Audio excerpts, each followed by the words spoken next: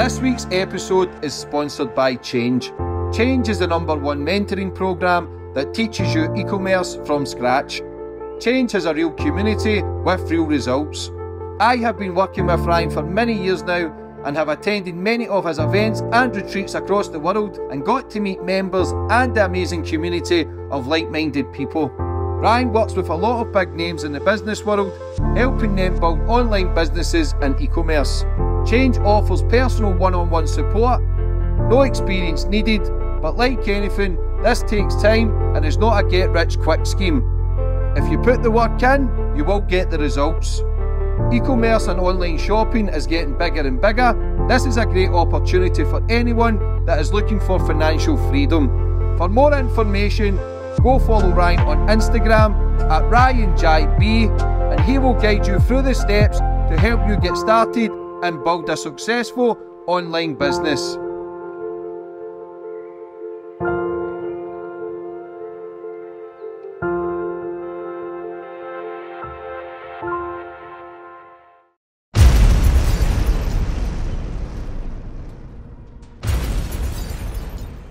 You can now follow me on all my social media platforms to find out who my latest guest will be.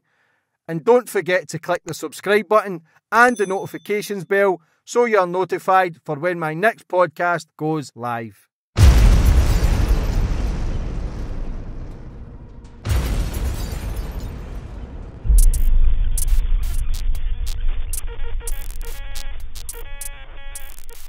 And boom, we're on. Okay. And today's guest, we've got Dr. Nay. How are you, Nadine? I'm good. How are you? Really well, thank you. You've got a book out. You're known for being married to Jordan Belfort. Correct. For Wall Street. Mega film. I love the film myself, if I'm honest. Yeah. But now you've got a PhD. You're working with people, trauma bonding, relationship advice, because you went through a turmoil relationship yourself, very toxic, very abusive. Yes. And now you've come out the other end. Now you're happily married, 6 years, 24 years? 24 years, something like that, yeah. That's a long time. It is a long time. We'll plug your book straight away. What's your book called? It's called Run Like Hell. It's a good name. And just a little info about that book. What's that about? So it's called Run Like Hell, A Therapist's Guide to Recognizing, Escaping, and Healing from Trauma Bonds. So it's about trauma bonds, what they are, who the people are in the trauma bond, the pathological person, the woman that usually falls victim to them, the symptoms that you get from being in a trauma bond, and most importantly, how to heal, because healing is possible. Yeah, and that's the beauty of anything. Anyone can heal. Anyone can change as well. A lot of people say not, but if you genuinely, truly want to work within and go deep-rooted trauma and pain, it's possible. It is possible, yes. Before we get into everything though, I always like to go back to the start with my guests, get more a bit of an understanding about you, Nadine, where you grew up and how it all began. Yeah, so I grew up in Bay Ridge, Brooklyn, hence the Duchess of Bay Ridge, right? That's why he called me that. And I was raised by a single mother, and it was a great time to be young in Brooklyn in the 70s, right? No internet, no phones, just playing on the street. And I was very blessed. My mother was very into psychology and very into Carl Jung and Sigmund Freud and feelings. And so I had a pretty charmed childhood, very drama-free. And then, but I did grow up with a single mother, so I needed to make money. And so I became a model, I think around 19, 20 years old, because I needed to make money to live. And as the movie The Wolf of Wall Street shows, I went to a party that changed my life forever. And I met my ex-husband, Jordan Belfort, at that party. What were you like at school? I loved school. I'm a nerd. Shoes. Sitting at the front of the class. I was a total, how'd you know that? Yeah, I'm a good reader of people also. I was. My job. I loved school. I was a goody two shoes. Yeah. Yeah. Was that not to let, were you close to your mum? Very close. Is that why you didn't want to let her down? So you tried as much as hard as you could? Yeah, I think so. Yeah, and I love to learn, hence why I got my doctorate. I think it's just also in my innate nature. Mm-hmm. I get high from learning. What was your relationships like before Jordan? My romantic relationships? Yeah. Oh, they were typical of a young girl, you know, just falling in love at the drop of a hat. Did you crave that father figure? Well, my dad was in and out of my life. I don't know that I craved a father figure, but I love being in love. I love loving other people. I'm a very relational person. That's why I'm a therapist. And I was fed all those myths from Disney and someday your prince is going to come and save you. All the bullshit. Basically all the shit. All the bullshit. Exactly. What is love? Because obviously when you're young, it's called puppy love, but what is love? Because we can love people, but if we love them, then why don't we make changes to be better? Why don't we stay with them and work at it? Like, there's so many different aspects we can look at love. What is love? So for me, it's about the quality of connection that you have with someone, and it's a real emotional bond that gets created through deep respect, trust, and care. But there's also a second piece of love that I talk about that I don't think a lot of people recognize. It's also the ability to give the person that you love the space to be authentically who they are and not want to dominate them or control them. Love them with all their imperfections and flaws. Yeah, because it's easy to love people for their good points, but it's of course the hard part is accepting their bad. Or accepting the things that maybe aren't exactly like you, right? Or that maybe trigger you a little bit. Everyone is different, especially male and female. We are different. We do see the world different. Why do you think male and female are clashing so much now with masculinity and femininity always getting spoke about? I think there's a lot of things in the political milieu that are fostering that too. I just think we are very different, and we're not really taught to accept and appreciate differences in people. I mean, how boring would the world be if we were all the same? Right? And so, we all can embody masculine and feminine features. I know that as I've gotten older, I was much more feminine when I was younger. And now I've integrated a lot more of my masculine being more aggressive and owning my power. So, and then I noticed my husband, he's become a lot more feminine and embracing his feelings and vulnerability. The roles have switched. The roles have switched, yeah. Do you feel that easier though because of the toxic relationship and being not controlled, but you were controlled to a degree as well, you were manipulated, but do you feel it easier that you're in control because you'll not have the same feelings and emotions that you had with the previous marriage? Yeah, what I find, and this is also another important piece about love, so I'm glad you brought this up, is that I'm in my power, which power simply means the ability to influence myself, right? That's what it means to be empowered. So I'm in my power, my husband's in his power, but we're not over each other. We're equals. And that's why I wrote my book, because in a trauma bond, there is a power imbalance. One person has the power and abuses it. So I hope for a world where we can all kind of embrace that way of being. The divorce rate's through the roof. Oh, yes. Yes. But that's, I think, also because we don't teach people how to do relationships in school. Reading, writing, arithmetic. Who gives a shit about that? No, I mean, you need that. But you need to know how to have relationships. They're the foundation of our life. They're the foundation of society. I had to go to school to learn. And nobody teaches us how to do it. Mm-hmm. And also we're living longer, right? So, somebody that made sense to you at 22 might not make sense to you at 52. Yeah. So the day you met Jordan, it was at a party? It was at a party. What percentage of the movie is legit? Oh, 90%. Yeah, because I know you had to cut a lot of shit out. Is that correct? I think they did. Yeah, I think because it was even more over the top than what it showed. Yeah, I do. Mm-hmm. Yeah. So you went to the party with your boyfriend or just a date? I went to that party with my boyfriend, and just like the movie shows, like someone exposed themselves to me, and I was totally freaked out. And I said to him, "We got to get out of here. These people are nuts." No, I didn't know they were all on Quaaludes at the time because I was 22. I didn't even know what a Quaalude was, and we left. But then I guess Jordan had set his sights on me and decided he wanted to date me. What is that? If you fancy a woman or like someone, you do whatever you can to get? Is it, because where is the fucking fine line? We talk about love bombing. Yeah. If someone likes to treat a woman good as well, yes, it's surely better than being the opposite. Correct. Obviously, men are manipulators, mass manipulators, but so are women. Both are vulnerable. Yes. I believe men are vulnerable than women. Yeah. That's my own opinion from being a man. I believe men are more sensitive. I believe women are the stronger species. I believe Yeah. The universe revolves around women. Yeah. But we need masculine energy to build the world, never fucking bend or break, which is important. But how is that then when someone is love bombing? Because it's all sexy. It doesn't matter who you are. If you've got a man with confidence, drives a nice car, has a nice watch, and you just sense a presence. Yes. And if he's bombarding you with jewellery, flowers, chocolates, any girl, majority of girls might disagree because they've never experienced that. Yes. But if you feel that or see that, did you just feel automatically attracted and gravitated towards it even though you knew it was wrong? Oh, I didn't know it was wrong back then. I thought it was fantastic. Oh my God, it was amazing. I mean, I totally got swept off my feet. We fell madly, madly in love. And it was glamorous and exciting. Nobody talked about love bombing all those years ago. So I didn't know that it was more of a manipulative tactic to kind of really make sure I got locked in. I just was like, oh, he loves me so much. And that could have been a piece of it too. But now, in retrospect, I say this very simply.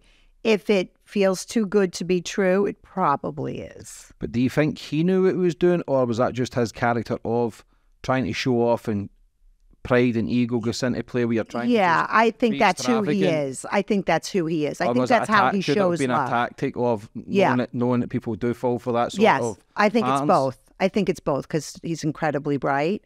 I don't know if back then it was such a tactic, but that is who he is. Big, grandiose, in charge, very dominant, very aggressive, yes. So how did you meet then? Because he was married, you had a boyfriend. How did it all come about? So then what happens is he told a woman who I wasn't even really that great friends with to get me to go out to dinner with her and that he would just show up. And he made her $15,000 in the stock market. So he gave her 15 grand for you to set up the date? Yes, and I had no idea that I was getting set up on a date. I just showed up like, hello. What was it like walking into that party? What was the house like and the cars? The house was a big white house on the beach in the Hamptons. It wasn't too crazy back then. It was contemporary, so it was very sparse.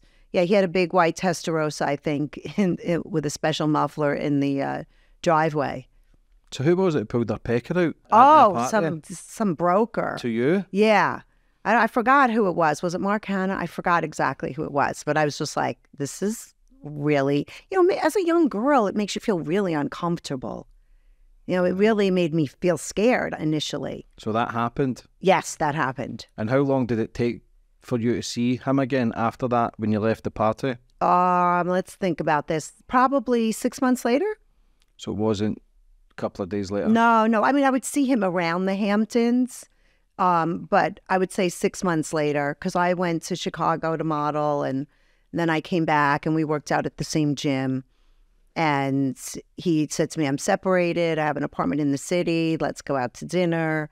And then we went out to dinner and the rest, as they say, is history. How long did it take for you to fall in love with him? 2 weeks. So you're just as fucked up as him then? I was totally enamored with him. Yeah, no, we got engaged 6 months later and got married 6 months later. And what happened with his wife and stuff? So he ended up leaving his wife, and that was very, very painful, I'm sure, for her and even for him. But I guess he had fallen out of love with her, as he explained it to me. And they didn't have children, so it was a pretty seamless, easy divorce. And we got married. And how were you with him every day back then? Because obviously the movies are traveling, hookers, partying. Was I with him every day initially when we met? Yeah. Yeah, I was with him all the time. Is that a red flag? Because men, including myself, I become obsessed as well. Yeah. I don't know if that's majority of men. If people are honest, we do. But it's like men are controlling naturally, I think. Leaders. Naturally. Okay, yeah. And I just feel when people meet, like I'm the same. I just want that person there. I want to spoil them. Like I've probably got all the same fucking traits as him. I'll maybe edit that out just in case. But I've probably got the same traits. Yeah. And majority of men probably have. Is that standard in a relationship? Because people say take it easy or whatever, but when you want to be with someone, is it a bad thing? You want to be with them all the time? Because you do suffocate it, we get it, but How do you balance it out? Especially when you're younger, you got a lot of hormones involved and a lot of physical, sexual feelings racing through you, you know, so I think it's complex. And I don't think it's healthy to like become obsessed and just be with someone all the time. Because again, if we go back to my definition, you have to give people space, right? Mm-hmm. But we were infatuated and together all the time. And again, I thought this is just what love is. Was he always partying then at the start of the relationship, or was it more hidden? There was light partying in the beginning of relationship, and then the drug addiction got exacerbated as time went on. And you were 22. How old was he? 28. Still young. Oh, yeah. 2 young kids. Yeah, we were young kids, exactly. Was he making good money then at the start? Yes, he was. Was he a big spender? Oh, my God.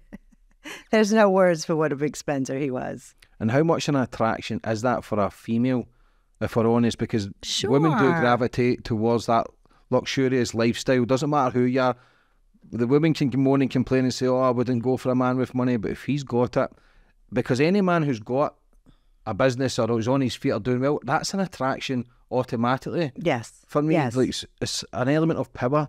Men, from my own experience, and like I said, I don't know everybody, but men are the leaders and protectors, I believe. And this, women are nurturers and loving and caring. Yes. When you see a man who's got that sense of power, that money, is that a turn on for a woman? Oh, for me back then, for sure. For anyone? Yeah, for me, I can only speak for myself personally. It completely was. Yeah, and also he was self-made, right? So he made all the money himself. He's incredibly bright. I looked at his lavishing everybody with money at that time as incredibly generous. And yeah, it was fun.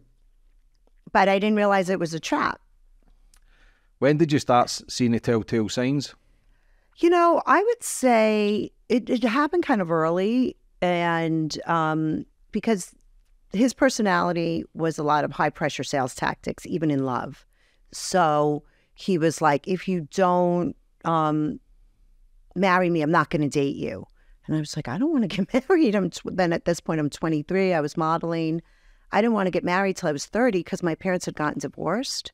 So but he was like, if you don't marry me, you know, I'm not going to date you. But then he ups the ante. If you don't have kids with me, I'm not going to marry you. So it was always like the goal was getting moved, and there was a lot of dominating high pressure tactics in the beginning, like 6 months in. And back then, I didn't understand about coercive control and domination and intimidation. And so I was just like, oh, he just loves me so much. That's what he wants. So it happened about 6 months in. So he was treating his relationship like a business deal also, do you think? With the pressure and the tactics. Yeah, I think that's a good way to say it. I had not thought about it through that lens, but yes, I do think that's a good way to describe it. So what's that called then, with that nature of moving the goalpost, babies, marriage?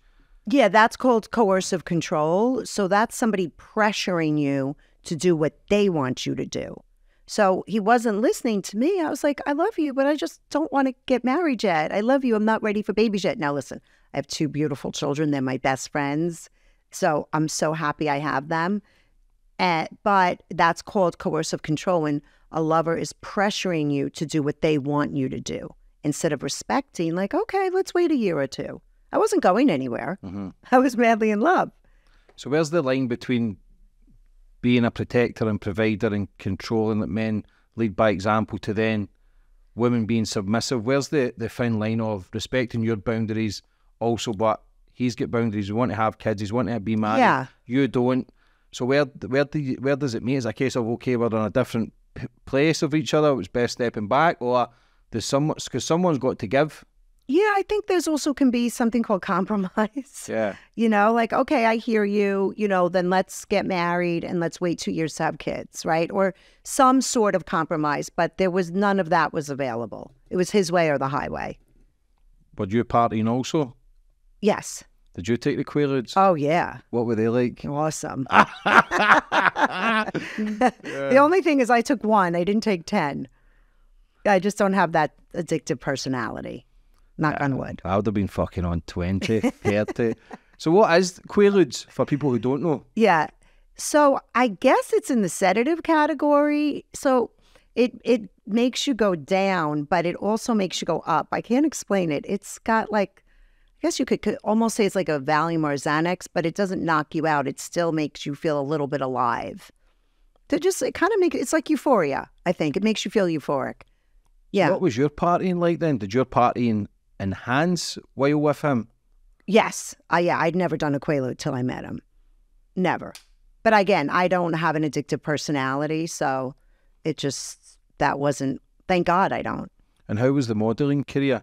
Good. Hard, very then? hard. So you were still working while with him? Yeah, I was still working, but that was another thing. He was like, you have to quit being a model. Yeah, that's what I was going to ask. Yeah, I'm surprised he let you. Yeah, no. And I was like, but I'm going to make $3,000 today. He's like, that's nothing. You're quitting. I was like, okay. He's not understanding of what you want to do in your pattern. So exactly. But again, you were submissive to a lot of stuff also. Yeah. So what do you call that then? So that's what my book is about. So I do a lot of research on the female's personality traits that really are perfect prey or fall for these sorts of relationships. And I have two traits. One of them is agreeableness, which means I'm very tolerant, I'm very loyal, I'm very empathetic, hence what makes me a good therapist. And I'm highly conscientious, means I'm very organized and driven, and I will like see things to the end. So even when I was with him, even though all this crazy stuff was going on, I was like, I'm going to figure this out. We're going to work this out. So those personality traits, which are good things, which enabled me to get my doctorate, right, to be conscientious, they're not great with that type of person. They get weaponized. They got weaponized against me. So that's why one of the reasons I wrote my book is to kind of break the stigma and stop labeling these women as learned helplessness and codependent. That doesn't mean that I was perfect. Trust me. I had plenty of my own flaws. You know, maybe people pleasing or accommodating too much, for sure. And I didn't understand who I really was. So I certainly had my own flaws. They just weren't super detrimental to him.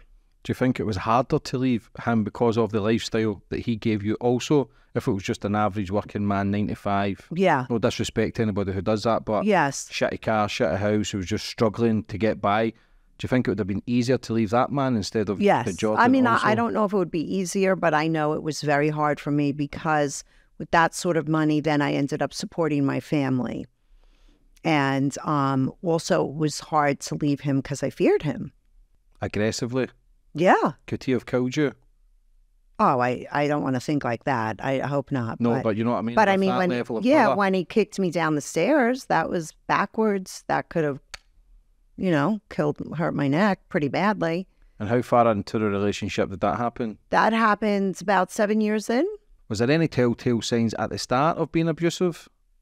I think that when he ripped the phone out of the wall, that was probably a good sign that he could have gotten. There was never any violence per se towards me in the beginning, like ripped a phone out of the wall. But his temper, when you're with a person like that, they have rage. And I had never really seen rage like that before because I grew up with my mom and she wasn't a big yeller. So I was like, what the hell is this? Mm-hmm. It's different. Yeah. What is that with men, the rage and anger? So is that abandonment issues? No, what does that come from? There's something called humiliated fury. And it's a mix of entitlement, shame, and anger. I think I've got that. I think this is this is a therapy session for me. I need to phone you, Nadine, and book in a session. Well, here's the thing. It's good to know yourself. Yeah, I do. I don't like to shy away from my flaws. I've made a lot of changes and sacrifices to then do better in life. But I'm still a little fucked up. All men are. No matter what I do, I never feel good enough. Oh, so there's that shame. Yeah, and always the imposter syndrome and all that shit kicks in. But I don't stop either. We're constantly working, constantly hustling. I provide for my family. Don't drink, don't take drugs. I saw life that. Life is amazing. Good but for you. I just question what the fuck is life, Yeah. What the fuck is it really? Why are we sitting here? Why do you do what you do? Why do we do what we do? It's just crazy how that's just me overthinking the full process of life. It's a beautiful mess sometimes. Yeah, and that's, like existential thoughts, right? What are we all here for? What is this all about? And I go back to the beginning. We're here to connect with people in love. That's what we're here for. I mean, how much do you love your children? Like my children, I could cry talking about them, my grandson, you know. And I don't know, I think that we're all here, if we can, to try to leave a better legacy for the world when we leave it. Because really, then what the fuck is it all about? When did he propose then? How did they propose? Oh yeah, that's my number one post on TikTok and Instagram. It's so funny. He proposed to me in front of my favorite fast food place in Sheepshead Bay, Rolling Roaster. I mean, at the end of the day, I'm still a Brooklyn girl. But it's mad though. But again, as much as we can slate men and talk about trauma bonding and all the negative traits, like, but to do that as well and think about you and your best place, and other people might laugh at where it was or whatever, but it was more connected to you. So men are good souls as well. We're just a little, we're a little fucked up. But again, it's hard. But again, there must have been a lot of love there as well. There was. And, you know, I want to say something though, and, you know, you keep talking about men being fucked up. You know, we haven't taught men that it's okay to feel. We haven't taught men that it's okay to be vulnerable. And I do think that there are a lot of very sensitive men out there that also want to be driven and successful, right? And how do they manage those two pieces? We've got to get better at that with men. Yeah, where does that stem from? Society, societal expectations of what it means to be a man. You know, I mean, I just think I feel for men in that way. What was the marriage like? What was when you get married? You know, it had a lot of things that create a trauma bond, which is something called intermittent abuse or intermittent reinforcement, meaning there was a lot of great times where he was generous and helpful and loving and kind. And there were a lot of horrible times where he was controlling and manipulative. And that's actually what creates the bond in a trauma bond, that intermittent abuse. And that's what the marriage was like, an emotional merry-go-round. Like Stockholm Syndrome? Well, Stockholm Syndrome is similar, but Stockholm Syndrome is different because you're attaching to your abuser, but you don't know them. A trauma bond is almost worse because it starts out with promises of hope and tenderness and love. How much did the drugs play a massive effect on this anger and frustration? Yeah. Do you feel as if it would have been that character anyway, or did the drugs just make him a different monster? I think the drugs made him a monster. Mm-hmm. Yeah. Yeah, I mean, I think he has a strong, narcissistic, grandiose character anyway, right? But I think then the drugs really took him down. Yeah, because everybody has narcissistic traits. Of course. Everybody's got them. Especially most successful people. And, you know, there's all this talk about narcissism, which is just puts me over the edge because a lot of it's just not spoken about. But narcissism, as people that have severe pathology, they have much more than narcissism.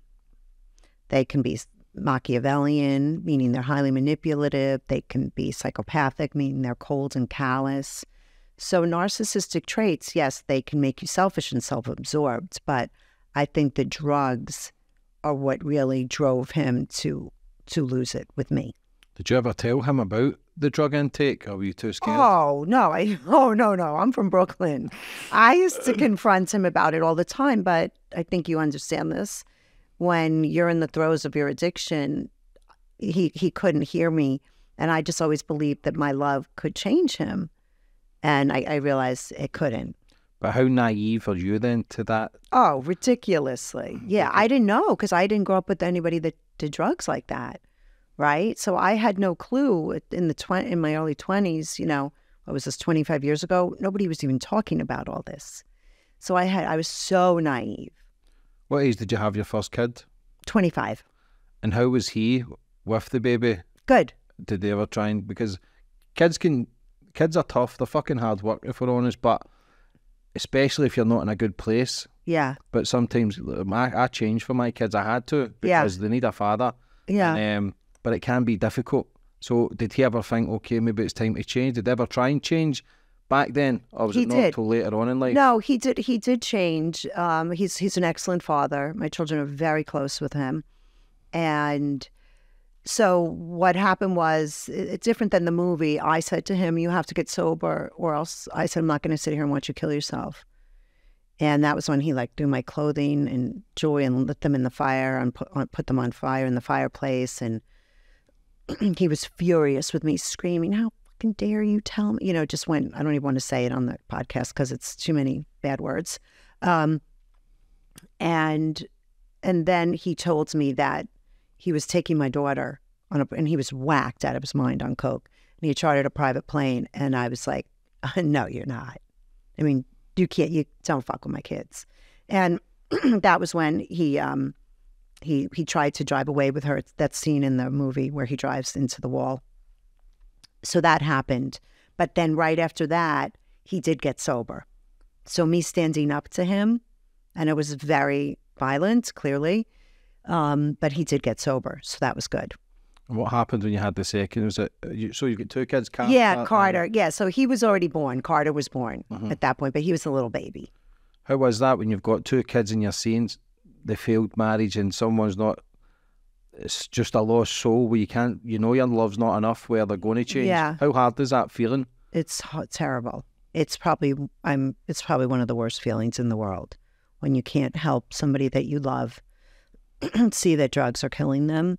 It's probably the most helpless feeling in the world, and especially when you have two little children to take care of. And I think they were a big part of my motivation to just be like, you cannot do this anymore. And also, I didn't want to see him kill himself. I mean, he started to get into coke, and then that was it. How hard is that for people who's in that sort of relationship where they genuinely do love their person? Yeah. But it's 10, 20 years and you can just see the strain in their face that they're in a shit relationship. But how hard is it for someone to be in a relationship with someone they love? They've got kids, they've not really got much income. They're not stuck there because people can make changes. But if you're in that relationship 10, 20, 30 years, you tend to see people just die with that relationship because it's went so far. Like, how hard is it to actually come out a toxic, abusive relationship? It's hard, but it can be done. What are the steps for it to be done? Well, first of all, you have to realize that you're in one. You have to really have radical acceptance that you're in a toxic bond or a trauma bond and that this person isn't going to change. And then you have to take the steps to either make yourself more confident outside of the relationship, also get a lot of support through friends or a trauma-informed therapist, and really work on yourself. Because when you're in a trauma bond, like I was so focused on Jordan because he was an addict, and like I'm always trying to figure him out and trying to figure out his mood. And so I think what I tell my patients is, let's turn the mirror back on you. Let's get curious about you. What do you want? What do you need? How do you really want to live your life? And so put your energy toward yourself, making yourself stronger and getting resourced financially, emotionally, relationally. And then you have to face your fear. Was he cheating? He was cheating, but that wasn't what our fights were about, like the movie talks about. Because obviously you get hookers in the party and this and that. Did you know about that? No. Or did you know and you just try to block it out? No, I didn't know about that, really. No, that wasn't real. The big fights were about drugs. And how were these friends? Were they the same? Or crazy. Yeah. Nuts. Madness attracts madness, though. Yeah. Just crazy people. Yeah. Very crazy people. But you must have been one as well, though, because you were involved in it. No matter what anybody says, we still make choices, and we talk about trauma bonding, which is difficult to break free, but everybody's choices, it's insane. You going to that party the very first time, seeing someone pull their cock out, seeing him fucked up, I'm never going back there again. I don't want to see these people. So part of your madness was it's sexy for some weird fucking insane reason. I mean, certainly I was young and dumb and delusional. I would say that. And what I'm else going to say, though, is that I did leave the party and he did pursue me, right? So I think that when I was a young girl, I relied a lot on being chosen instead of like really using my brain and being like, is this really what I want? And so, I mean, listen, once I was in it, I lost my mind because that's what happens in a trauma bond. You do go crazy and you do lose your mind. Did you feel as if you totally lost yourself? Completely lost myself. Completely. When was the moment you realised? Oh, I think it was all along the way. It's like a slow, I describe it in the book like an onion layer just peeling off, just slow and steady. Every day, every week, every month. Yeah, I started to lose myself. Where did you get married? In Anguilla. Where's that? It's a Caribbean island. How many people? I don't remember. Maybe like 200? Was he sober? No. But I was. Do you have photos and stuff? Yes, yeah, I do. Yeah. Yeah. What about the one with I know you spoke about it a few times when you're on the boat, the helicopter falls off, you nearly die. How true is that? That's very true. That was extraordinarily scary. What happened? There was, just like the movie shows, we got into a squall and the waves, I don't even know how big they were, but they were crashing over the boat. And I definitely thought I was dying, for sure. I thought I was dying. And I remember, I think it was the Italian Coast Guard tried to save us. They couldn't. But then they rerouted an Intrepid ship of the Italian Navy, and they came and got us off the boat with a frogman, pulled us 40 feet up. How far into the relationship was that? That was towards the end. I would say about a year and a half. Was he high on the boat? Yeah, I mean, not when we were going through the squall. I think everybody kind of sobered right up because, you know, when you think you're going to die, yeah, it was very, very scary. I wouldn't wish that on anybody. Yeah, it just all sounds mad. It's like in movies we glorify it, but because it's acting as well, we don't really look at actually, wait a minute, that's real life, what people are actually going through. The pain, the misery, the torment, everything is kind of dark. It's a low vibration. It was a very, very dark, sad existence over time. What was your mum saying? Oh, my mom was like, run like hell. Yeah, but you know, when you're in love and you think you know better, and then once you have children and you're locked in it, it's hard to extract yourself out. And you know, we're talking about this now, you and I, 25 years later, right? So I can talk about it in a calm, light way. I'm sure 5 years out or even 10 years out, it was a lot more difficult for me to talk about it. In the movie as well, who was the aunt from England? Was that true? Mm-hmm. Where they were trying to ship money to, I don't know, Switzerland? Yeah. Was that all true? Completely true. Was she with Jordan? No. Did they have a relationship? No, she was just a crazy lady. She wasn't an auntie or anything? No, she was my aunt. Yeah, she was my mother's half-sister. And did she die? She did die, yeah. She had a brain tumor, yeah. Fuck's sake. So the movie was majority legit? No, yeah, it was accurate. The thing about the movie is that, as you say, they took my trauma, our trauma, all of the trauma, and made it like a farce. So it makes it palatable. Can you laugh at it? Yes. And see the funny side? Oh, or totally. do you look at it and you think, what the fuck? What were you thinking? You know, because it does glamorise it. It does look sexy. For me, if they're partying, yeah, I would want to be at that party. Yeah. Even though I know it's fucked up, but it just still looks fun as well. Yeah. Men are, like you say, we're vulnerable and we take drink and drugs to heal us, cover up some sort of pain that we're dealing with. Yeah. For my own opinion, but the parties just look fucking amazing. They were fun. Yeah. They were fun. Yeah. Yeah. So I can laugh at it because I've been in billions of years of therapy. I've processed it so much, you know, and now I've become an expert on the topic. So I've metabolized it and integrated it enough to be able to sit here and talk about it calmly.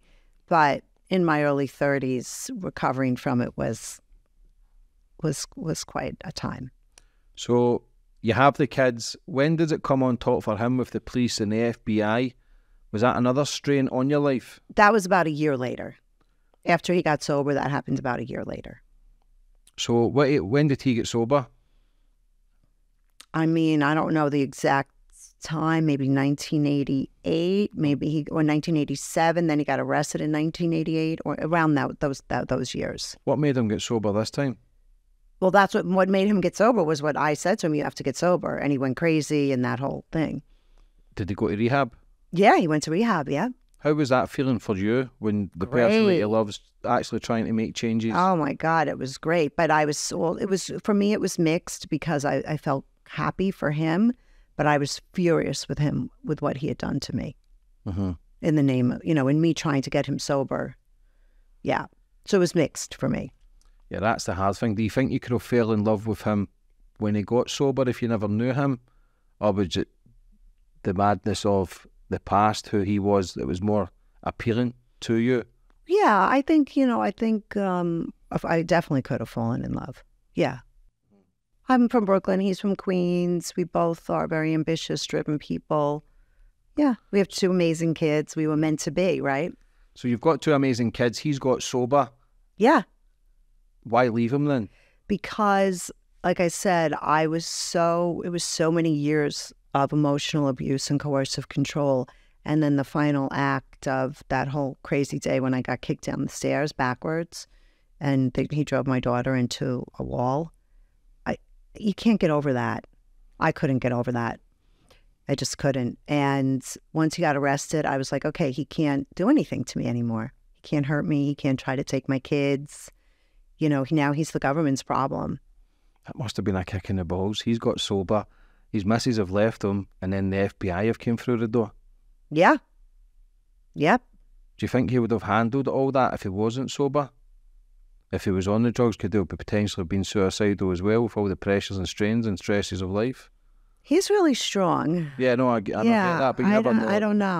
I don't know. Especially with kids and stuff, but again, with the pressures of life in prison and losing your partner, it is a lot for a man. Yeah, he's super strong. He's very resilient. He's made the changes. He's got clean. That's a strength in itself. Yeah. So this was 7 years into your marriage, you left? 7 to 8 years in, yeah. And then how was that? How was it to eventually build up the courage to leave? Do you think it was easier to leave knowing that he was sober and he was more in a sane state? Yes. Instead of being the violent, aggressive, you couldn't have probably said anything because of the controlling nature that you're not leaving? Well, at that point, for me, I didn't care what he was. It didn't matter to me. I was done with him after how he had abused me. Do you then see that shift in your energy changing from feminine to masculine? Yeah, I think that's a good way to say it. Yeah, I just was done with it, and I remember telling him one night in a restaurant about 6 months after he got sober, what a hard time it was for me and how much it had all hurt me, and he was like, "It wasn't that bad," and it was that was a really important moment in my life where I just thought, that's so callous and insensitive. You're still not having empathy for me. So his lack of empathy towards me, too, was another reason why I was able to leave. And the good news was I knew that when I left and my kids would go to him, he was sober now. So you felt safer? Uh-huh. How important is it for a man to listen to women? Because we pretend to listen. And like you say, we are sensitive, but I don't know if we know how to show love. We show it in different ways. I'm speaking for myself, but I know a lot of people who feel the same as well. But if a woman's talking to you men are silly. We don't know how to accept that and actually genuinely listen and go, okay, what do I need to do to change that? Yeah. I understand you, I'm listening, but we'll either make a joke or we'll book a holiday or there's another watch or right. try and replace it with something. I don't know I can't speak for every man, but I understand. I'm only speaking it from maybe my side. Yeah. How do you accept that then? If someone that you're speaking from the heart, he's changed, but he's kind of shut it down because you've bottled it up. It's like going to someone who's abused you or whatever, and you're trying to open up to someone who just totally shut you down. Yeah. Some people could then block it up for the rest of their life and never speak about it again. Yeah. What happens if he says, okay, listen, I'm sorry, I love you, and I should never have done that? Would you have stayed with him, or was it always done? I think, I don't know if I would have stayed with him, but there's another piece about love that I talk about. If someone can't hear you, they can't love you. So how do men listen better? Validate my feelings. You know what, Nadine, that was really hard. I could see how that could have been hard for you, and I'm really sorry. That's it. Do you think you played it down a lot? Maybe he needed to for his own mind, which I can understand. But at some point, the relationship can't just be all about him. And why did they kick you down the stairs? Oh, because he was trying to take my daughter, and I was chasing him so that he couldn't take my daughter. Was that the worst time? Was that the darkest time in the relationship? Definitely. Yes. And he went to prison, was it 22 months? Yes. And how was that? Well, that happened many, many, many years later. 4 years later, 5 years later? Yeah, I think 5 or 6 years later that happened for him. And we were all living in California at that time. Him and I got along very well. And he would see the kids all the time. The kids visited him. So I don't know what it was like for him while he wrote the book there. Mm-hmm. So he made good time. He made good use of it. So when you're then model, trying to spread your wings, trying to find love, still young. Yeah. You go through a toxic relationship, very abusive, very controlling. Then it's over. Your ex-husband changes. He's a better father. He's probably a better friend and more understanding than he's ever been. Life's going great. You've probably done some therapy. You're kind of moving on with it. Yeah. When does he say then, okay, I'm writing a book about my life? Does that then think, well, fuck you? Or, because you're not really thinking. For me, I'm just looking from what I would say. I would think, what? Had to go through all this and then I need to relive it. Yes. How was your reaction that to was it? exactly my reaction. What was that? Yeah, that was exactly it. That was exactly my reaction. I was like, are you kidding me? You know, but again, I just was like, okay, well, he has a right to do it. I mean, I can't stop him from doing it. And he sent me the book and I screamed and cried and I threw myself into bed. And then my husband was like, okay, time to get up. And when did you meet your husband after the divorce? About 2 years after I left Jordan. You've split up with Jordan. How long did it take to then meet your other partner? 2 years? Yep, about 2 years. Yep. And how is that to get into a relationship, especially coming from that? It was bit of madness it was hard because I had to trust. How do you do that? Slowly over time. You know. Did he ever party, your man? No. Is he the total opposite? He's totally sober now. Yeah, he's not the total opposite, no. But he was older, I was older. We've been married for 24 years. He's a good husband. He loves my kids. He had 3 kids. We were a modern day Brady bunch. And it was nice. So life is going good. You're in a pretty... So you come from chaos. So in life as well, when you come from a life of chaos and then it becomes peaceful, sometimes we can get it mixed up with being peaceful and boring. Yeah. Did you ever think, okay, this is a bit boring because you were used to that? No, I like boring. Or were you just happy with it? I like boring. I like drama-free. Yeah, I like boring. Because people are so used to chaos that they stay in it for the rest of their life. Yeah. Yeah, I didn't grow up with a lot of chaos, though, so that time was a very crazy time for me. But no, I like boring. It's okay. And then when he wrote the book, that was when I went back to school to get my master's. What was Jordan like when you met your new man? He was great. He was. My current husband is great, and he said, I'm going to call up Jordan and take him to breakfast. I was like, good luck with that. And they went to breakfast, and he said, I know what it's like to have somebody around my kids. I want to go introduce myself to him. And I think Jordan really respected that. They have a great relationship. Yeah, that makes it easier. Yeah, it's nice. He ain't doing that if he was still fucking on the Quaaludes. No. No, he's not. He was very glad that he wanted, my husband showed him respect. So the book comes out, Scorsese comes, DiCaprio, Margot. Yeah. Beautiful. Like, that's an unbelievable movie. Did you realise how far it would have went? But with Jordan's mindset, everything he's always took to the top, no matter what it was. Yeah. Did you realise how big his book would have went and how far it would have went when he wrote it? No, I could have never anticipated that. No. And when did you start finding out that they were going to turn it into a movie? Scorsese, one of the greatest directors of all time. Yeah. DiCaprio, one of the greatest actors of all time. I would say probably maybe a year and a half before they were going to do it, I think.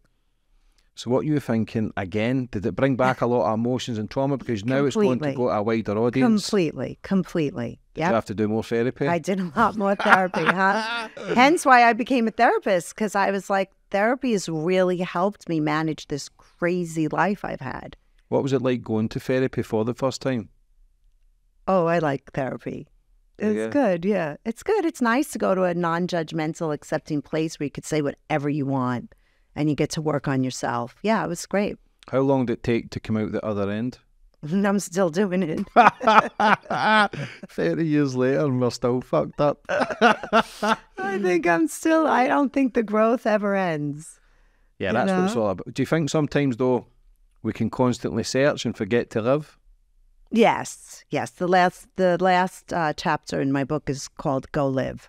The book's amazing, by the way. Thank you. Because it was a great movie. People then loved the characters from it. Yes. So it wasn't a negative. I don't know, I can't speak for you, but it didn't seem to be a negative. It seemed everybody's life from that movie enhanced positively. Yeah. Was that the case when it came out? Yeah, I mean, it seems like that. You know, when it came out, I was getting my doctorate and I really didn't speak about it much because I had nothing to say, you know, and I just really cared about my kids and what they were going to think about it and how they were going to deal with it, because I forgot how old they were, but maybe 16 and 18 or 17 and 19. So that's really was my main concern. And I got to go to a private screening at Paramount with my husband. And so I sat down and we were like, okay, here we go. And then when they showed us the movie, I was like, it wasn't that bad. You know, it was good. Did you realize how big it was going to be? No, I had no idea. I mean, I should have realized with Jordan, he goes big or goes home. But no, I didn't have any idea. What sort of input did you have in it? Because Zero. Margot Robbie's she's a big part in the movie. Yeah, I met Margot. They asked me if I would fly and meet her, and I was actually taking my daughter to college, so I took my daughter to college, and they taped my accent, and I got to meet her. She was so young then. She was 22, the same age I was, and she was great. Now that I've spoke to you and seen you, you can see the resemblance in the way she speaks. She fucking nailed that part. She nailed it. Didn't she? Yeah, she did a great job. No, she did a great job. And we went to dinner, and I talk about this in one of my TikToks, but she was like, I don't want to take my clothes off, but I don't know how to say it to them. And I said, you know, that feeling that you feel right there, Margot, like speaking truth to power, that's how I felt my whole marriage. So think about that when you're doing your role. And she did a great job. She was so good and funny and feisty. And did you see yourself in that character? a little bit. I mean, it's not that much fun having the most beautiful woman in the world play you that's 20 years younger. Okay? But she was amazing, and, you know. How many times you watched the movie? Oh, not that many. Probably 4 or 5. Do you ever get upset watching it, or do you just laugh now? You know, I sometimes, like, I just watched it recently, and I got a little bit more upset. I think it just depends upon my mood. Yeah. I don't, like, spend my time watching it every day. So when did you start getting into the therapy side of things and really understanding you, coming out the other end and realising, okay, I can help others? Like, when did you start really working on that? Well, I became a therapist. I'm 56, so I became a therapist, I guess, maybe 15 years ago. And so I didn't really know that I was going to specialize in trauma bonds. That wasn't my intention, but you know, the book and the movie came out. And again, I didn't say anything right when the movie came out. And then what happened to my therapy practice is I saw so many women coming into my practice experienced coercive control, emotional abuse, manipulation, betrayal. And so I said, okay, being the nerdy good student that I am, I said, I'm going to go back to the research and figure this out. And so I researched it, and then it became my expertise. What's the biggest red flags in a man? Oh, there's a lot, but there can be a lot. You know, we talked about love bombing. We talked about words not matching actions is a huge one, when they tell you they're going to do something, but then they don't do it. Anybody who's trying to coercively control you and doesn't give you the space to be who you are. Constant lies, you know, that's words not matching actions, or gaslighting. Denying your reality when you know they're lying to you and you confront them and they're like, you're crazy. What's the biggest red flags in a woman? Oh, all the same things. The exact same? Exact same things, yeah. Do you think men and women are more alike than people like to let on? I think so. I think we all have personalities that can make us very similar. But I do think that we're very different just based upon our hormones. Like, I'm sure if you gave me a lot of testosterone, I'd change. Mm-hmm. You know. Fuck that. You're like, we're not giving you anything.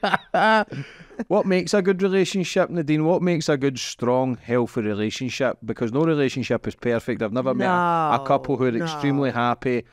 What makes a good... And listen, we live in this society where people talk about toxic masculinity, but with living a life of social media as well, I wouldn't want my partner on social media with the bikinis and around other men, and I can't accept that. I don't know what it is that's ingrained in me, but I couldn't accept it. I'm not drinking, I'm not out partying, I'm not standing in the club.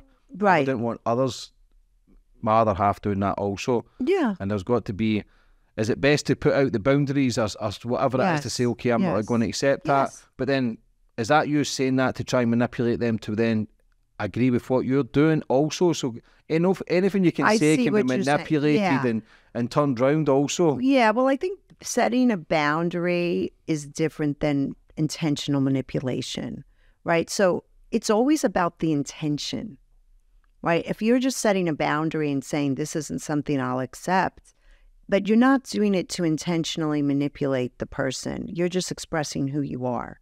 That's very different than intentionally lying to someone, manipulating them, gaslighting them. You're just saying, listen, I don't like to go to clubs. Can you respect that and not do that? I mean, the person says yes or no, but you're not trying necessarily to control them. You're just expressing who you authentically are and what you authentically want and need. Mm-hmm. And then your partner, remember we talked about this, if they can hear you, it's like, yeah, I hear that. That kind of makes sense. But when is it enough? When is it enough to stop working at it? When do you know, okay, it's just not working anymore, I need to walk away? When is that point of it? Because people can go to therapy, couples counselling for years on end. For me, the relationship's done then. But again, I respect them from keep working at it, because back in the day, people were married at 17, 18 years old. Right. With each other 60, 70 years. Yeah. Nowadays, people don't last 60, 70 minutes. You know what I'm saying? So when does it become enough, though, that you need to protect yourself, no matter if there's kids involved, I need to just walk away? Well, I think that we all, like you say, are imperfect. I know I'm very imperfect in my relationship. I know my husband is. But we can hear each other, we can communicate with each other, and we can have some resolution to our problems. So if you have crazy making communication that never goes anywhere, you have a problem. And everybody can do like a one-off bad thing, like we said. But if you see a pattern of behavior, a pattern of lying, a pattern of manipulation, a pattern of control that's not going away no matter what, then you need to run like hell. That's why, and that's very, and that's why I wrote my book, because when you're in it and you're in love, it can be very hard to see it. And especially if you don't understand it. But now there's a lot of information out there where people can get help. And the research shows it takes a woman 4 to 7 times to leave a trauma bond. It's a very hard thing to do, is to leave somebody you love. But often love isn't enough. When were you at your lowest with it all? Which time? Yeah, that's what I'm saying. When was it the lowest of the low? Was it after being kicked down the stairs? Yeah, that was probably the lowest, one of the lowest. There must have been a lot of happy times. When were you at your happiest? Oh, I think when our children were born, of course, and like moving into our house, all those things of newly being married. In the beginning, I think really connecting with each other emotionally. Did you have friends in that relationship? Or were you just, again, isolated? Oh, I had so many friends. Did you? Yeah. So you weren't isolated in the house, just... Yeah, no. I'm a very relational person, so I have, not tons of friends, but I have enough of good friends who are still my friends still today. Yeah, but I had friends. And a lot of our friends were friends. That was the fun part. Like, we would all hang out together with our husbands and our kids. That was the fun part. What was it like being a mother? Do you think you could have left the relationship earlier if you never had kids? Yes, being a mother is the most important experience of my life. How so? It's the most wonderful experience. I could cry talking about it, as you can see. I just love being a mother. As you talked about, I'm a nurturer, I'm a caretaker. And I don't know, there's just something so magical about it. And my children now are 30 and 28, and they're my best friends. My daughter's a therapist. My son's a rapper. I have 3 stepdaughters who I'm very close with. There's nothing like giving birth to this beautiful little soul and then helping them to develop and become these wonderful people. Yeah. And that to me is like the most important thing about Jordan and I always say this, you know, the one thing is that we've both been really good parents. And we both really love our kids, and it shows in who they are today. And so and it's really hard when you're in a trauma bond usually to have that experience. And that doesn't mean we haven't wanted to kill each other even after we've gotten divorced. We're strong personalities, but we've always come together for the children. Because when you talk about your children, you can see the nurturing, loving, natural thing a woman should be. Yes. But then again, you talk about the masculine energy as well. Do you see a big change in who you were from 22? Everybody changes through time anyway, but you see a massive change in being that submissive. Okay, Jordan. Yeah. Listen, you weren't fucking stupid. You're from Brooklyn. Do you know what I mean? You've got some sort of backbone, but do you feel the shift in you from back then till now? Oh, yeah. I'm totally much more empowered. In fact, I was thinking about that. I was driving over here. It's like, it feels good to feel strong. Yeah. You know, it feels just tell good. People to fuck off. Oh, it does. It feels great. And, you know, especially at 56, because there's so much like bullshit around ageism, especially with women. And I mean, do I wish I didn't have so many wrinkles and whatever else is happening with my body and that sort of stuff. But I love what's happening with my mind. It's fun. Yeah, because if you can take whatever control you want in there and think and believe what you want to believe, the world's unstoppable. Everything's limitless. Yeah. And it's, I don't know, it's nice to be able to think like you can influence yourself. And one of the things that I work with the women I work with is after you've been in a trauma bond, you feel so much fear because you've been so controlled. And a lot of times the partners can be dominating. And that fear is real. But when you get older, at least for me, I'm facing my fears every day. You know, I used to hate to do podcasts. I would feel so insecure and so self-conscious, right? But I've done them enough now. I faced my fears enough to be able to do it. And so really working with the women that I work with on facing their fears, approaching life. How do you face your fears? I just keep showing up and doing what I fear and talking myself through it, saying nice things to myself. You can do it. You can do it. And teaching myself that mistakes, failure, rejection, they're all part of life. It just means you're trying. I mean, have you ever been rejected or failed? Yeah, all the time. Right. It's fucking painful. And it's all day. But that's why a lot of people stay in their comfort, because it is painful. Rejection is the worst, especially for men. It's, like I say, men, we're pretty simple creatures, but I've got enough male friends and understand my life and upbringing, the choices I made. We are kind of fucked up as well. We are lost souls, and it's sad because the majority of Jordan Peterson says that the majority of people who are in prison are men. The majority of people who are homeless are men. The majority of people who are suicidal are men. The majority of people who fight in wars are men. The majority of people who have shitty jobs are men. And I used to think, wow. But then I thought, well, wait a minute. What does that say then? It means women are smarter. Because women are making better choices. Men don't need to make those choices. Men don't need to go to prison. Men don't need to be suicidal. There's something disconnected from man.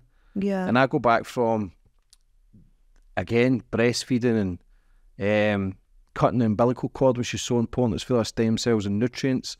But again, everything, so as soon as you cut that, and everything's skin to skin, and kids can think they're in the womb for up to 9 months or whatever it is, and some kids, and women need to work. Kids are in nurseries or whatever, and I don't know whatever it stems from, but there's something that I miss with the man and the feelings. Listen, we're men as well. We've got to just fucking pull the trousers up sometimes and just dig deep and get on with it, because we can't be crying every day. It's not our natural being. It's good to listen. Men cry, it's great. Listen, whatever, but we can't be crying every fucking day. Right? Do you know what I mean? As a man, you've got to be taking everybody's pain on and pressures. Okay, I've got you. My kids are safe. My missus is safe. My mother's safe. Okay, listen, if I need to fucking have a moment, I'll have a moment, but I still need to show up the next day and make sure everything's safe again. From my own opinion. I don't know, I think the world's just becoming I don't know, it can be a bit soft, if I'm honest, Nadine. The world is becoming soft? Yeah, a bit soft. Yeah. Yeah. And it's, what do you think the main triggers are for like a steady relationship and a broken relationship? What is the main ones that break relationships down? What's the main triggers? I think a big part of it is lying. Think so? Yeah, I think that if you can't trust your partner, you don't really have a foundation. I mean, we all have white little lies, but I think consistently lying to a partner, I think consistently betraying a partner, stepping outside the relationship. You know, we talked about drugs already, but those are things that, and really, like I talked about, trying to control your partner. Nobody wants to be controlled. I mean, I don't want to be controlled. Do you want to be controlled? No. Yeah, just want to be me. So lying, betraying, controlling a partner, abusing them, manipulating them, that's not love. Do you miss the old life? No. A wee bit? No, I don't. I don't. I like my new life. How was it writing your book? Hardest thing I've ever done. Why? Oh, it's so much work. It's so much work to take all the research and mix it in with the stories. And if you think about a book is 60, 70,000 words and every word counts. And I kind of have that personality of like, oh, yeah, I'll write a book. And then I write it. I'm like, what on earth did I get myself into? But it's my life's work. I know it's good because I know I get so many messages from women all over the world. Like, your book is helping me so much. I'm not feeling crazy. Your book is validating me. So that makes it all worth it. But it was very hard. It was a very humbling experience. Let's just say that. Obviously, you're a therapist, but was that like a therapy session for you? Yeah. Did it bring again all the emotions and feelings back Yes, of everything? Especially chapter 2. Chapter 2 where I write about the man, is he twisted or tender? I said to my husband, I hate you. I hate Jordan. I hate my father. He was like, okay, when's this book going to be over? Mm-hmm.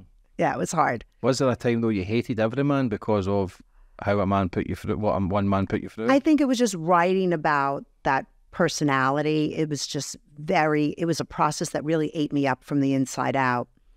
It was hard to do. How is that when you feel as if you're losing your mind? How hard is that for a woman? You know, luckily for me, when I feel, my mother taught me the best quote. She said to me, just when you think you're losing your mind, you might be regaining it. And so I let myself lose my mind. I let myself feel my emotions. Like you say, like I give myself that moment just to cry in bed or flail about and really express them. They come out, they process, and then I'm like, okay. So it's okay. I mean, I expect to feel a lot of feelings and lose my mind. That's part of life. When are you at your happiest now? Oh my God, when I'm with my grandson. He's so cute. I have 2 grandsons and they're just, it's magical. From each kid? No, my daughter just had a boy, Rory. Congratulations. And I think that's kind of a Scottish name, isn't it? Yeah. And then my stepdaughter has she has a 3.5, almost 4-year-old boy. They're so fun. Yeah, Stephen, he's just got a granddaughter as well. It's the best, right? Do you think you can enjoy it better being a grandparent? Because Totally. you aren't there 24/7. You can give them back after a few hours. It's the best. It's the best. There's a pillow that says, if I knew being a grandparent was so good, I would have done it first. And it's just great. It's so much fun. I love being with my family. That to me and my good friends, like that to me is what it's all about. Why do you think it is easier being a grandparent? Not easier, but do you think it's because of what you've learned being a parent? Or is it because it's not your own kid? Because you would still die for your grandkids as much as you would your kids anyway. But why do you think it is more enjoyable? I think both the reasons you said. The reasons you said. You can give them back and you've already been through it. You're not as nervous. Mm-hmm. You know, you're just like, oh, they'll be fine. I dropped my son on his head. He's fine. What did your kids say when they watched the movie? You know, that's a good question. They went to the premiere with Jordan and they sat next to their grandparents, which they said was like totally awkward. And they were fine with it. I had spoken to them about their dad throughout their whole lives. So this was not some big shock who he was. And they were like, that's my dad. Okay. You know, then they're crying to me about pimples and their boyfriends. They went back to their lives.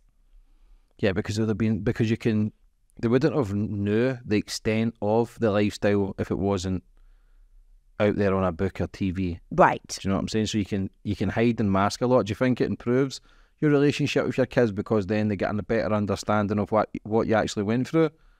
Yeah, I mean, I don't know if it improves it, but Or were you scared that they could have not turned on Jordan, but no, Nah, because I've always supported them to have a really good relationship with their dad. I think that's something that's really important. You know, just because him and I didn't get along in the end, that's still their dad. Like, they have to have a good relationship with him. And I think that's important for them and for him, you know? did you travel the world then? Look, was it a luxurious lifestyle where you were travelling in yachts and helicopters and private planes? Yes. Did you love that lifestyle? I didn't like the private planes. They were really freaky because you feel everything in a private plane. They're very bumpy. The yacht, of course, we had crazy moments of fun. So yeah, it had its fun moments. But What was your happiest moment in that relationship? that's a tricky one. Probably in the beginning, before I knew what I was really getting myself into. When I was a young, hopeful girl. Yeah. What age do you think you should fall in love? I believe people should. People can fall in love at 17 and be with each other the rest of their lives. Yeah. But how far into a relationship do you think you should really wait? Do you think people should wait? Because like you say, everything's lust at the start. Everything's just exciting and feeling good. Do you think people should wait a bit longer before getting to know the person, before committing? I do. But I know love has its own way of working people. But I do. I think it's better to wait till you're at least in your late 20s to really. They say it takes 7 years to fully get to know somebody. Fuck's sake, I can't last 7 minutes, man, so there's no end. Why do you think love is so painful sometimes? But yeah, it's the purest form of anything on this planet, but yeah, it is painful to love someone or be in love. And for men anyway, relationship breakups are one of the hardest a man can go through. Yeah. We don't speak about it. We don't sit with the friends and go, oh, do you know what, I miss her. We go and get fucking high on coke or go to the strip joint or get alcohol, suppress it all. Right. Women sit and talk shit in kitchens and go with their girlfriends and just talk it out. Yeah. Men don't really heal from relationships. Breakups. Yeah, that's sad. Yeah. Why do you think that is? Well, I think love hurts because we are social beings and we're meant to belong to people. I mean, we can't live alone. You know, a baby won't survive unless a mother's face is in front of it. And so I think it hurts so much because people that we fall in love with matter to us a lot. And when they don't act the way we want them to, or they abandon us, you know, we feel like it could feel like death. I mean, heartbreak feels like death. Do you believe in soulmates? I don't know. It's a bit airy-fairy, isn't it? Yeah, I'm really more research-based. I'd imagine if you were to meet a man now, would you have like a fucking checklist? And go, okay. Would you have like, No. do you look, I don't obviously you're in a happy relationship, but if you've seen a man, would you look for, the telltale signs be there automatically? Would you have something you would search Yes. for? If I was Yeah. dating now, Yeah. I have a pathological lover checklist. And I would say check, and I actually put an assessment for it on my website. Yeah. Yeah, especially for young girls. I know what it was like to be that young, naive girl. And so, especially for young women. Yeah, relationships are fucking crazy. Did you ever struggle? How's your kids' relationships? Did you ever worry that especially your daughter that made the same choice as you did? Yes, she didn't. She married the greatest guy. Was that a concern though? Because you know how easy it can be. Yeah, then? sure. But she's much smarter than I am. She never showed signs of my ridiculousness. Yeah. Yeah. And my son, he's just a sweet young man. So he's great. How's the relationship with you and Jordan now? Good. Just fine. Yep. He's remarried to a lovely young woman. We're grandparents, and I don't really see him that much anymore because now my kids are big. Mm-hmm. So there's not really much of a reason to see him. But when we see each other, we saw each other when our grandson was born, Rory. And we hugged, and it was a nice, happy moment. Was it? Yeah, very happy. Yeah. Because obviously you shared a lot of time with someone, but they say love only lasts 7 years. Do you believe that? Relationship-wise? Say No. it goes full circle every 7 years. Yeah, it could. I could say in one marriage, like you can, in one marriage, you could be like have 3 marriages, 3 different experiences of marriage. Yeah, like I'm with my husband now 24 years. It's not like when we first met, but it's like the love has deepened. How do you last 24 fucking years? Huh? I told you I'm very tolerant and driven. I told you. I don't know. We just lasted, and I'm glad. What's the key though? Do you think the broken relationships from the last time helped this relationship, Yes. or did it make it harder? No, I think it helped, and I think we both just really wanted it to work. So when I was a pain in the ass, he would check me. When he was a pain in the ass, I would check him. And I think in the end, we both wanted it to work. We wanted to have that family unit. And like I could tell you, if you could stay till the grandkids, stay. Because it's so nice when everybody's around us. So we both wanted it to work. Why did you never have any more kids? Oh, because I had one of each and they're perfect. Enough? Enough. I didn't want more kids. How many do you have? 3. Oh boy, you're brave. Did you ever worry that the other relationship could have broke down? You'd have had 2 marriages, and For sure. do you then doubt Yeah. yourself and who you are to then try and keep a man as well if it's always broken relationships? Of course. Yeah, sure. But when I had problems in my relationship, I'd be like, oh my God, imagine I get divorced again. But we figured it out. Yeah. What do you think the key is to a healthy relationship? I think mutual respect, and I talked about this in the beginning, hearing each other, like not getting defensive, and not personalizing everything. I think that, not everything's about you when you're in a marriage. Sometimes your partner's just in a bad mood. It's not always about you. But we can hear each other. When I first met my husband and I said to him, oh, that really bugged me when you did that. He goes, oh, okay, I hear you. I was like, what? I couldn't believe he could hear me. What's wrong with this man? Yeah. I was like, what? Yeah. So, but yeah, we've had a bumpy road too. The course of true love never did run smooth. Yeah, how did he deal with it, the movie coming out? That must have been tough on him. Not tough, but you know what I'm saying? To see all that shit and your partner out there. Yeah. And I couldn't, do you know what I mean? As a man, speaking from a man, Sure. I wouldn't like to see it. Sure. But he must be an understanding man. That's what He I'm is. saying. He is. I mean, look, listen, I'm here talking about my ex-husband, right? of And course, he's yeah. totally cool about it. He understands my mission in life. He knows what I want to do. But he's told me he'll be on the golf course and, people will say, oh, my ex-wife, the Duchess of Bay Ridge. And the guys will be like, oh, your wife was naked in the movie. He's like, that wasn't my wife. Yeah, teasing him. Yeah. Yeah. Do you think could you turn the book into a movie or a follow-up from your own life story? What Could you've I? went through, and Yeah. the trauma and all the pain Yeah. and overcoming stuff. Yeah, I just don't want to do that. Yeah, No. enough's enough. Enough's enough. I took the Wolf vehicle, which I'm grateful for, and used it in my way, right? Jordan used it in his way. I get to use it in my way. Yeah, I love that. That's what it's all about. You know what I mean? Take it as a positive. Right. It fucking enhanced everything. And like That's I say, everything's enhanced. People know who you are. He's what people want you on podcast. Why not talk about the pain of the past? Because like you say, it wasn't all painful. Right. There was some amazing fucking moments. Some of the That's best right. moments of your life where you'll look back and think, fuck me. At least when you're on your deathbed, you've done, do you know what? I'm not going out this fucking life all unscathed and Right. perfect. We're going through a little fucked up, but wow, have I lived. How many people I've can say they were on a boat and a helicopter crashed and you're getting lifted out in the air? No, not many people could say that. No. See, when you're speaking in therapy, your therapist must have been thinking she's fucking full of shit.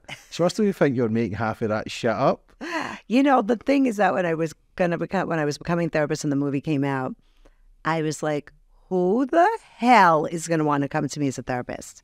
I really had that moment. But then people were like, wait, but you went through that and you came out here. We do want to come to you.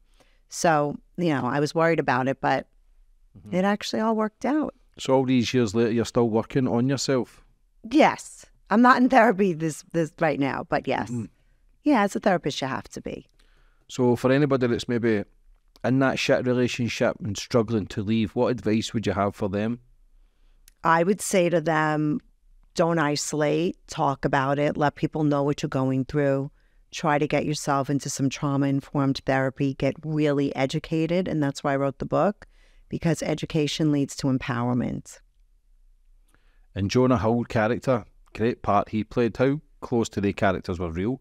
Very The real. guy with the teeth, and was he real? Yeah. Was it? So see, when you're watching that, is it funny in a sense where you're thinking how close it was to being basically 100% genuine? Yeah. I mean, they mixed some of the characters Yeah, of course. together, but yeah, it was very genuine. Those guys were crazy. Did you like any of his friends? Nah. No, I mean, not so much. Mm-hmm. Some of them were nicer than others. And how is it when you talk about all that? Because listen, like I say, it's a massive movie. It's a big part of your life. People are interested in hearing that stuff, but they're also interested in hearing how you overcome it, how you made the changes, how you it never broke you, where you're sitting in a corner just shaking. And No. do you know what I'm saying? You're still a Yes. beautiful looking woman. You're doing amazing things, and Yeah. that's what it's all about. To give people an understanding, you don't have to just settle. That's you don't right. have to just fucking accept. You can That's go, right. Enough's enough. No matter who it is in your life, your husband, your mother, your father, your brother, your sister. Exactly. No matter if it's a family member, you can't tell them to fuck off, That's right. in my own opinion. But again, where can people buy your book? So they can buy it on Amazon, of course, Barnes & Noble. There's also an ebook, and I did the audiobook myself. So you get to hear this Brooklyn accent. And everywhere pretty much books are sold. What's all your social media links and stuff? Sure. The Instagram is The Real Dr. Nadine. And TikTok, which I say is the Wild West of social media, is Dr. Nay, Naelmft. How is the response been on all the social medias? But Good. people are ruthless as well. How do you deal with trolling? Shitty messages. Everybody gets them. Yeah, you know what? I just heart them. And I think they get confused and they don't know what to do. Going forward for the future, Nadine, what's your plans? What's your visions? Oh, my vision is just to be grateful that I get to wake up every single day and I'm still breathing, and just on my mission just to educate women everywhere about trauma bonds and, help as many women. I always say helping women one heart at a time. Yeah. Just try to reach their potential in life and in love. So I love my work. I love being of service. And my grandson's coming in 4 weeks. And yeah, that's pretty much it. Just keep working on my mission to educate people. What's your greatest life lesson? Playing it safe is the most dangerous place to be. Don't play it safe. Take risks. What's the bit of motivation that you could give someone that's maybe stuck in a rut just now? Yeah, that it's okay to feel stuck. It's okay to don't judge yourself for feeling stuck. Don't beat yourself up. Just say, you know what? Take little steps to make your life better. Change doesn't happen like one big overarching change, right? What can you take? What 2 steps can you take today to make your life better? What 2 steps can you take tomorrow? What 2 steps can you take the next day? And then all those steps end up leading to big change. Nadine, listen, thank you for coming on today, giving me You're your very time. welcome. I thoroughly enjoyed that. What you're doing is amazing. What you've overcome is amazing. The book's amazing. I'll leave the link in the description. Would you like to finish up on anything else? No, just thank you for having me. Yeah, anytime. this was Listen, fun. Yeah, all the best. Wish you all the best for the future. Thank you. And good luck with it all. Thank God you. bless.